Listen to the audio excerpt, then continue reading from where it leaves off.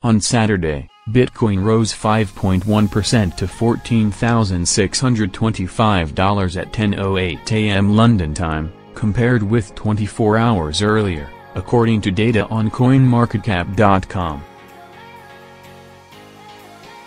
Bitcoin clawed its way upward on Saturday along with most cryptocurrencies, halting a four-day tumble that drew worldwide attention to the unregulated $500 billion market that's frequently called a bubble.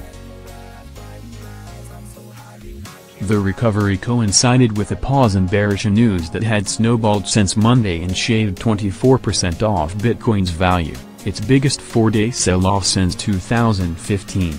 Comments by central bankers, a decision by Litecoin's founder to sell all his holding, and a wish to reduce stakes before the holiday season fueled the plunge, strategists said.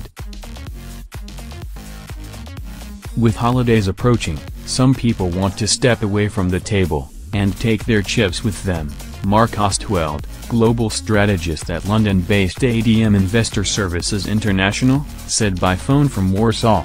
Still, I wouldn't want to put it down too much to rationality, because this is not a rational market. Bitcoin, the largest cryptocurrency by market value, shook the nascent trading world of digital coins on Friday when its intraday plunge reached 30%. The previous day, competitor Litecoin recovered some of a 43% intraday fall. On Saturday, Bitcoin rose 5.1% to $14,625 at 10:08 a.m. London time, compared with 24 hours earlier, according to data on CoinMarketCap.com.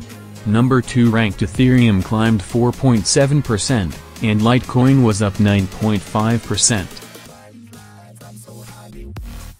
In a late-week comment that undercut confidence, Michael Novogratz, the former Goldman Sachs Group Incorporated and Fortress Investment Group LLC macro trader, said he's shelving plans to start a cryptocurrency hedge fund.